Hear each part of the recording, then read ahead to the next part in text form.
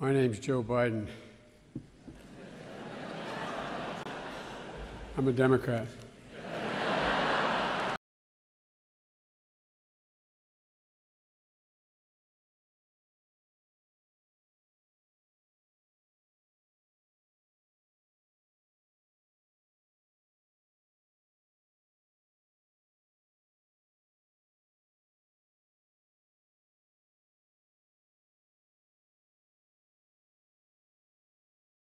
Admired. But Lindsay, this one's hard.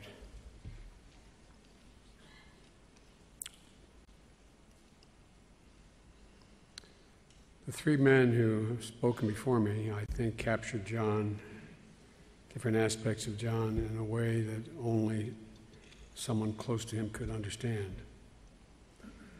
But the way I look at it, the way I thought about it, was that I always thought of John as a brother. We had a hell of a lot of family fights. We go back a long way. I was a young United States Senator. I got elected when I was 29, and I had the dubious distinction of being put on the Foreign Relations Committee, which the next youngest person was 14 years older than me. And I spent a lot of time traveling the world because I was assigned a responsibility. My colleagues in the Senate know I was chairman of the European Affairs Subcommittee. So I spent a lot of time on NATO and then the Soviet Union. And along came a guy a couple years later, a guy I knew of, admired from afar, your husband, who had been a prisoner of war, who had endured enormous pain and suffering, and demonstrated the code, the McCain code. People don't think much about it today, but imagine having already known the pain you were likely to endure and being offered the opportunity to go home, but saying no. As the son can tell you, the Navy, last one in, last one out. So I knew of John. And John became the Navy liaison officer in the United States Senate. There was an office, then it used to be on the basement floor, of members of the military who are assigned to senators when they travel abroad to meet with heads of state or other foreign dignitaries. And John had been recently released from Hanoi Hilton, a genuine hero, and he became the Navy liaison. For some reason, we hit it off from the beginning. We were both full of dreams and ambitions and an overwhelming desire to make the time we had there worthwhile, to try to do the right thing, to think about how we could make things better for the country we love so much. And John and I ended up traveling. Every time I went anywhere, I took John with me, or John took me with him. And we were to China, Japan, Russia, Germany, France, England, Turkey, all over the world, tens of thousands of miles. And we would sit on that plane and late into the night, when everyone else was asleep, and just talk, getting to know one another. We talk about family. We talk about politics. We talk about international relations. We talk about promise. The promise of America, because we're both cockeyed optimists and really believe that there's not a single thing beyond the capacity of this country. I mean, for real, not a single thing. And when you get to know another woman or man, you get to know their hopes and their fears. You get to know their family even before you meet them. You get to know how they feel about really important things. We talked about everything except captivity and the loss of my family, which had just occurred, my wife and daughter. Only two things we didn't talk about. But I found that it wasn't too long into John's duties that Jill and I got married, and Jill is here with me today. 5 years I had been a single dad, and no man deserves one great love, let alone two. And I met Jill, who changed my life, and she fell in love with him, and he with her. He'd always call her, as Lindsay later would travel, he'd call her Jilly. And matter of fact, when they'd get bored being with me on these trips, I remember going to see Karen and Lise in Greece, and he said, "Why don't I just take Jill to dinner?" I later learned that they're down on a cafe at the port, and he has her dancing on top of a cement table drinking ouzo. Not a joke. Jilly. Right, Jilly? So, we got to know each other well, and he loved my son Bo and my son Hunt. As a young man, he came up to my house. He'd come up to Wilmington, and out of this grew a great friendship that transcended whatever political differences we had or later developed, because above all, we understood the same thing. All politics is personal. It's all about trust. And I trusted John with my life, and I would, and I think he would trust me with his. We both knew then from our different experiences that, and as our life progressed, we learned even more, that there are times when life can be so cruel, pain so blinding, it's hard to see anything else. The disease that took John's life, took our mutual friend's Teddy's life, the exact same disease 9 years ago, a couple days ago. And 3 years ago, it took my beautiful son Bo's life. It's brutal. It's relentless. It's unforgiving.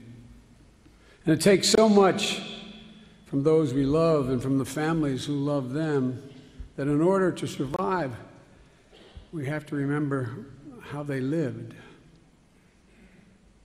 not how they died. I carry with me an image of Bo sitting out on a little lake we live on, starting a motor on a little boat and smiling and waving. Not the last days.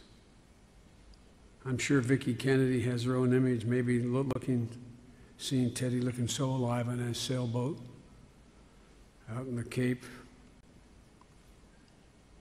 And for the family,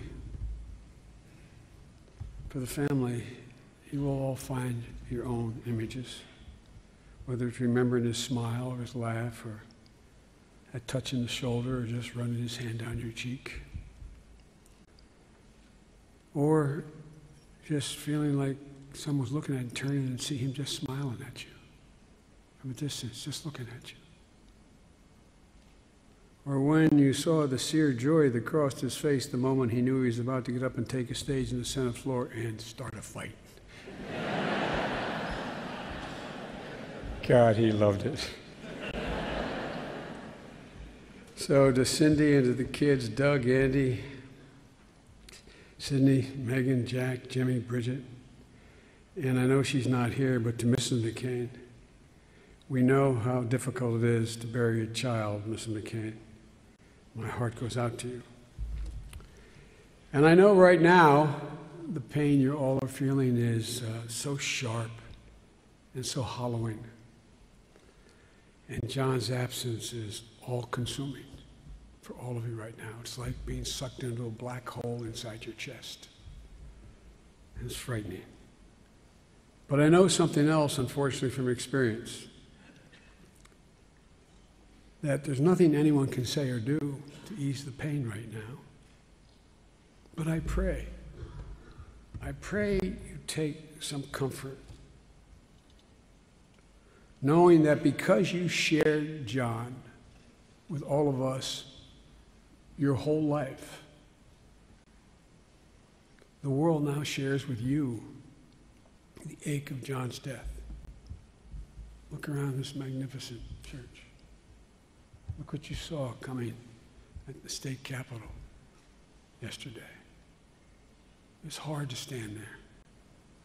But part of it was, at least it was for me with Bo standing in the state capitol. You knew. It was genuine. It was deep. He touched so many lives. And I've gotten calls, not just because people knew we were friends, not just from people around the country, but leaders around the world calling me. Megan, I'm getting all these sympathy letters. I mean, hundreds of them, and tweets.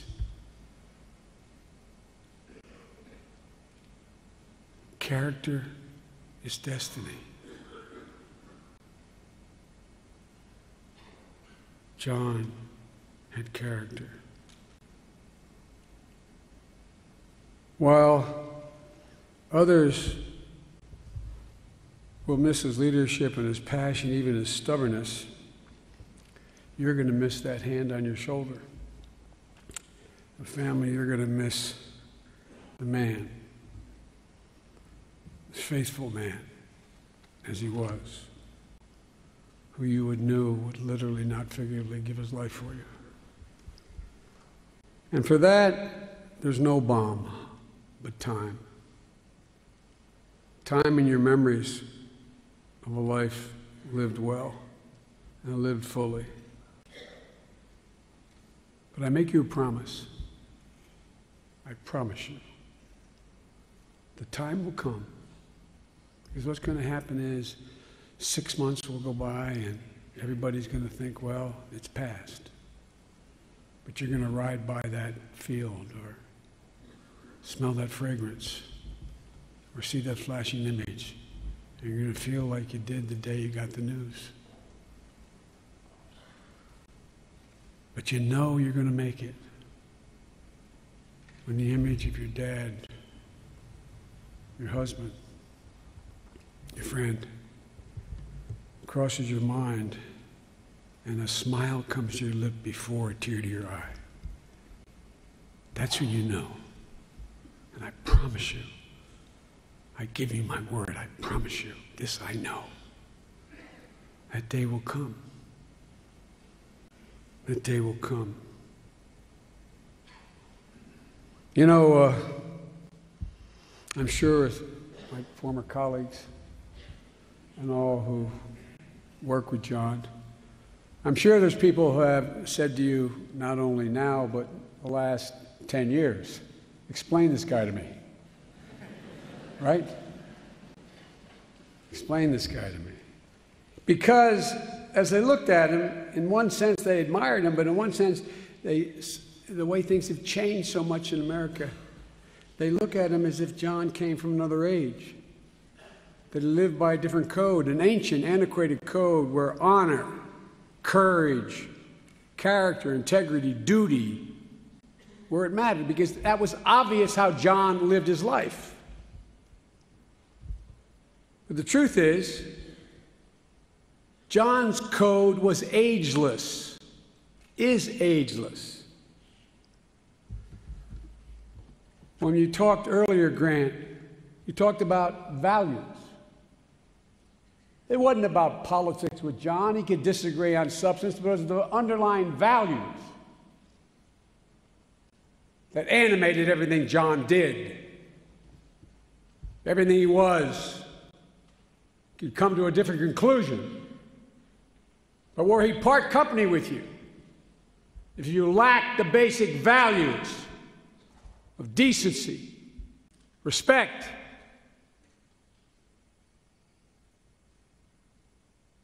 knowing that this project is bigger than yourself. John's story is the American story. That's not hyperbole. It sounds like it's the American story, grounded in respect and decency, basic fairness, the intolerance for the abuse of power. Many of you have traveled the world. Look how the rest of the world, until recently, looks at us. They look at us as a little naive. We're so fair. We're so decent. We're the naive Americans. But that's who we are. That's who John was. And he could not stand the abuse of power wherever he saw it, in whatever form, in whatever country. It's always about basic values, John: fairness, honesty, dignity, respect, giving hate no safe harbor, leaving no one behind, and understanding that as Americans we're part of something much bigger than ourselves. With John, it was a value set that was neither selfish nor self-serving. John understood that America was first and foremost an idea, audacious and risky, organized around not tribe, but around ideals. Think of how he approached every issue. The ideals that Americans have rallied around for over 200 years, the ideals that the world has repaired to. An idea enshrined in the Constitution. Sounds corny. We hold these truths self-evident, that all men are created equal, endowed by their Creator with certain inalienable rights. To John, those words had meaning,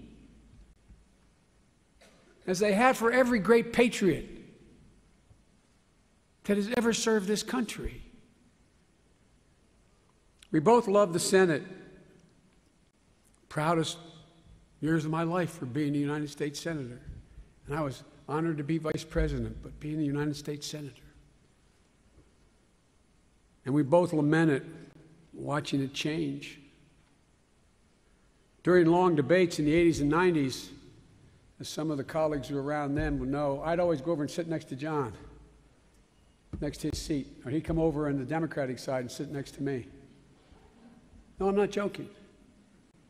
Because we'd sit there and we'd talk to each other. And I can remember the day when I came out to see John, we reminisced about it. It was in '96. And we were about to adjourn for what we call the caucuses. There's a luncheon once a week that all the Democratic senators have lunch together and all the Republican senators. And we both went into our caucus, and coincidentally, we were approached by our caucus leaders with the same thing. It was raised as a discussion. Joe, it doesn't look good you sit next to John all the time on there. Swear to God. Same thing was said to John in your caucus. That's when things began to change for the worse in America, in the Senate. That's when it changed. What happened was, at those times, it was always appropriate to challenge another senator's judgment, but never appropriate to challenge their motive. When you challenge their motive, it's impossible to get to go. If I say you're doing this because you're being paid off, if I say you're doing this because you're not a good Christian, if I say you're doing this because you're this, that, or other thing, it's impossible to reach consensus. Think about it in your personal lives. But all we do today is attack the oppositions in both parties, their motives, not the substance of their argument. This was the mid-90s. Well, it began to go downhill from there. The last day, John was on the Senate floor. What was he fighting to do? He was fighting to restore what we call regular order, to start to treat one another again like we used to. Senate was never perfect, John. You know that. We were there a long time together. But I'd watch Teddy Kennedy and James O. Eastland fight like hell on civil rights, and they'd go have lunch together down in the Senate dining room. John wanted to see, quote, regular order writ large, get to know one another. You know, John and I were both amused, and I think Lindsay was at one of these events where John and I received two prestigious awards. The last year I was vice president, and then one immediately after, for our dignity and respect we showed to one another. We received an award for civility in public life. There's a college, Allegheny County college puts out this prestigious award every year for bipartisanship. And John and I look at each other and say, what in the hell's going on here? No, not a joke. I say to Senator Flake, that's how it's always supposed to be. You're getting an award? No, I'm serious. Think about this. Getting an award for your civility. Getting an award for bipartisanship. In classic John, the one at Allegheny College, there were hundreds of people there, and we got the award. And John, the Senate was in session, and so he spoke first. And as he walked off the stage and I walked on, he looked at me and said, Joe, don't take it personal, but I just don't want to hear what the hell you have to say. And left.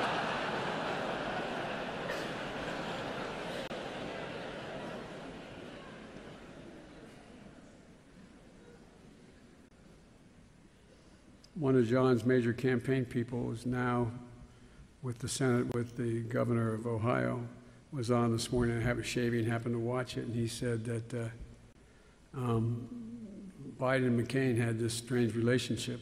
They always seemed to have each other's back. Whenever I was in trouble, John was the first guy there. And I hope I was there for him. And we never hesitate to give each other advice. He'd call me in the middle of a campaign and say, what the hell did you say that for? Well, not an issue. Like, you just screwed up, Joe, you know? And I'd occasionally call him. Look, I've been thinking this week about why John's death has hit the country so hard. Yes, he was a long-serving senator with a remarkable record. Yes, he was a two-time presidential candidate who captured the support and imagination of the American people. And yes, John was a war hero who demonstrated extraordinary courage. I think of John, and I must say my son, when I think of Ingersoll's words, when the will defies fear, when duty throws the gauntlet down to fate, when honor scorns to compromise with death, that is heroism. Everybody knows that about John. But I don't think it fully explains why the country has been so taken by John's passing. I think it's something more intangible. I think it's because they knew John believed so deeply and so passionately in the soul of America that he made it easier for them to have confidence and faith in America. His faith in the core values of this nation made them somehow feel it more genuinely themselves. His conviction that we as a country would never walk away from the sacrifices generations of Americans have made to defend liberty and freedom and human dignity around the world. It made average Americans proud of themselves and their country. His belief, and it was deep, that Americans can do anything, withstand anything, achieve anything. was both unflagging and ultimately reassuring, if this man believed that so strongly. His capacity that we truly are the world's last best hope, that we're the beacon to the world, that there are principles and ideals greater than ourselves and worth suffering, sacrificing for, and if necessary, dying for. Americans saw how he lived his life that way, and they knew the truth of what he was saying. I just think he gave Americans confidence. John was a hero. His character, courage, honor, integrity. But I think the thing that's understated the most is his optimism. That's what made John special. Made John a giant among all of us. But in my view, John didn't believe that America's future and fate rested on heroes. What we used to talk about, and I liked most about him, is he understood what I hope we all remember. Heroes didn't build this country. Ordinary people being given half a chance are capable of doing extraordinary things. Extraordinary things. John knew ordinary Americans understood that each of us has a duty to defend the integrity, dignity, and birthright of every child. They carry it. That good communities are built by thousands of small acts of decency that Americans, as I speak today, show each other every single day. That buried deep in the DNA of this nation's soul lies a flame that was lit over 200 years ago, that each of us carries with us, and each one of us has the capacity, the responsibility, and we can screw up the courage to ensure that's not extinguished. And it's 1,000 little things that make us different. The bottom line was, I think John believed in us. I think he believed in the American people. Not just all the preambles, the Constitution. He believed in the American people. All 325 million of us. And even though John is no longer with us, he left us pretty clear instructions. Quote, believe always in the promise and greatness of America, because nothing is inevitable here. Close to the last thing John said to the whole nation as he knew he was about to depart. That's what he wanted America to understand. Not to build his legacy, he wanted America to remind them to understand. I think John's legacy is going to continue to inspire and challenge generations of leaders as they step forward. And John McCain's impact on America is not over. It's not hyperbole. It is not over. I don't think it's even close. Cindy, John owed so much of what he was to you. You were his ballast. When I was ever with you both, I could just see how he looked at you. Jill's the one when we were in Hawaii and he first met you there, he kept staring at you, and Jill finally said, go up and talk to her.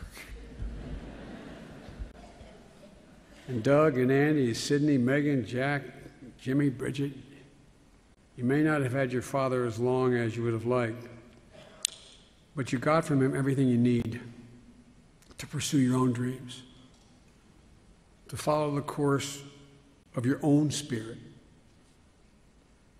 You are a living legacy, not hyperbole. You're a living legacy and proof of John McCain's success. Now John's going to take his rightful place in a long line of extraordinary leaders in this nation's history who in their time and in their way stood for freedom and stood for liberty and have made the American story the most improbable and the most hopeful and the most enduring story on earth. I know John said he hoped he played a small part in that story. John, you did much more than that, my friend. To paraphrase Shakespeare, we shall not see his like again.